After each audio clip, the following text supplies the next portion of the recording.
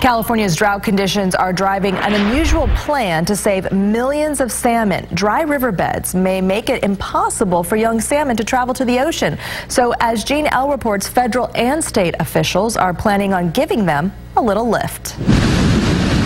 Getting to the ocean may be an impossible task for juvenile salmon this spring. Drought conditions may strand millions of fish from hatcheries like the Coleman hatchery near Redding.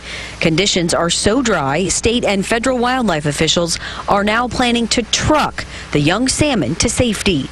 They'll put them in tanker trucks and they'll drive them down and they will unload them into acclimation net pens. John McManus with the Golden Gate Salmon Association says giving 18 million juveniles a lift will help keep the fragile salmon fishery afloat. The juvenile fish this year represent the adult fish that will support our fishery in the year 2016.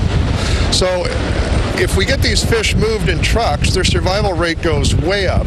There is a risk some trucked salmon won't know where to return to spawn, but federal officials say it appears the severity of the drought will prevent natural migration, putting an entire industry at risk. It'll be great for business. Workers at the Pacifica Farmers Market are relieved to hear there's a plan in place because local salmon sells faster than farmed or imported fillets. And it's actually a big difference in taste and quality when fresh, new and local salmon comes around.